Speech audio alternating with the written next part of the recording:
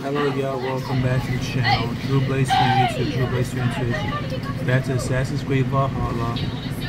30 minutes of the gameplay.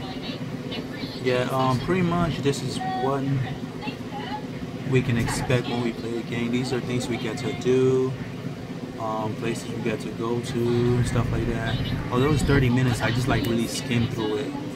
And yeah, so y'all can watch the whole video. What do you guys think about it? Let me know down in the comments below. Drew Blaze Swing YouTube, Drew Blaze Swing Twitch, Streamer World, Universe Blaze. Have a great day, guys, and I will see you in the next video. Peace out, guys, and don't forget to blaze out. Check out this. It looks slight improvement, but I still, like they said, they already warned us that it will not be 60 frames per second, but 30 frames per second. Yikes. What do we start next gen? I guess we gotta go slowly before we think about anything anytime soon in terms of next gen. Don't just because it's next gen doesn't mean every game would be like this. This to me it looks like a current gen gameplay. Not much improvement. Let me know down in the comments below. We're out. Let's play. Have a great day, guys.